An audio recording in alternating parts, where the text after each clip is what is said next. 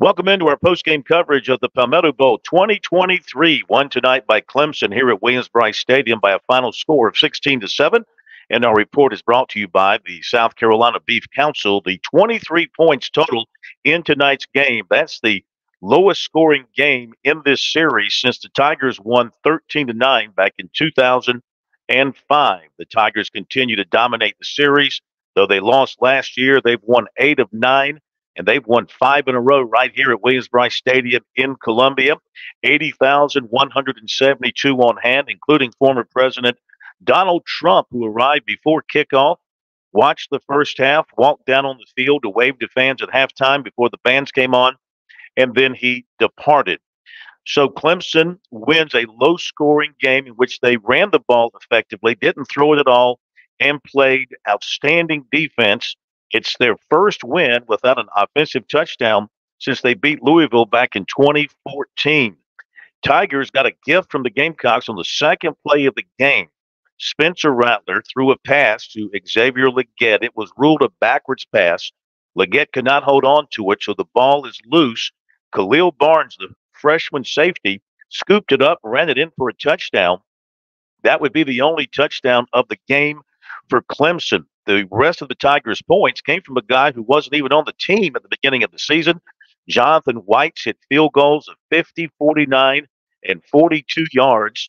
That accounted for the rest of the Tigers' points. He had one field goal in each of the first 3 quarters. We had no scoring in the fourth quarter. The Gamecocks did recover from that 7-0 deficit. They put together an impressive drive, 12 plays, and they drove it down to the Clemson 1-yard line on 4th and goal.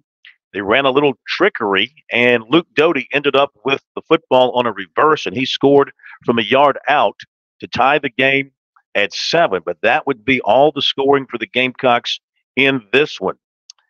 The Gamecocks finished with 169 yards. That's their fewest under Shane Beamer. Clemson had 319 yards, but only 100 yards passing.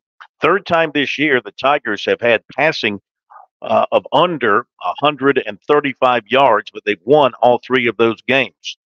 The Gamecocks only had 112 yards passing, obviously a low figure for Rattler at South Carolina, 57 yards rushing for the Gamecocks.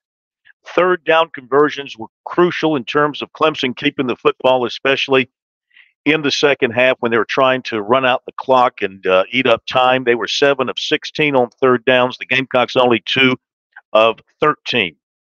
USC averaged 3 yards per play. Clemson averaged 4.4 yards per play.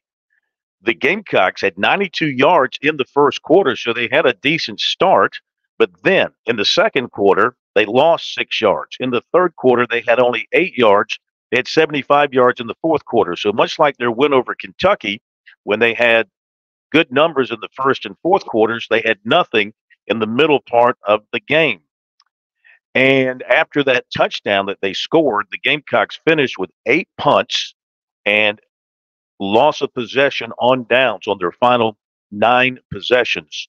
And on 4 occasions, they started at their 15-yard line or worse. So they had to deal with some poor field position as well. So Klubnik was 15 of 27 for Clemson for 100 yards, no touchdowns, 1 interception. Great interception by Nick Emanwuri. Rattler was 16 of 32 for 112 yards, no touchdowns, and a pick. Anderson led the Gamecocks on the ground, 13 carries for 35 yards. Maffa and Shipley did their thing. Maffa, 19 carries, 89 yards. Shipley, 15 carries and 80 yards. And Klubnik added 11 carries, 52 yards. Xavier Legette had 6 catches for 68 yards. Tyler Brown led Clemson with 5 catches for 40 yards. But the Tigers pretty much kept Legette under wraps. They did not let him get down the field deep and make any big plays, any explosive plays against their defense. You just have to credit the Clemson defense tonight with being outstanding. Wes Goodwin had a terrific game plan dialed up. They brought pressure after pressure, whether it was rushing 4 or more against Rattler, who seldom had a chance to hang in the pocket and look downfield for his receivers. The offensive line reverted to a poor performance tonight. And this was against a Clemson team, according to Dabo Swinney, that was dealing with a flu bug running through them throughout the week. So they were weakened to some point from that, but they didn't really show it on the field, at least defensively. So big win for Clemson in terms of keeping the momentum going for them. They have the November to remember. The Gamecocks had a good November, but they had a night to forget tonight. Now, Clemson moves on with an 8-4 record, and they'll be waiting for their bowl assignment. And for the Gamecocks, they finish at 5-7.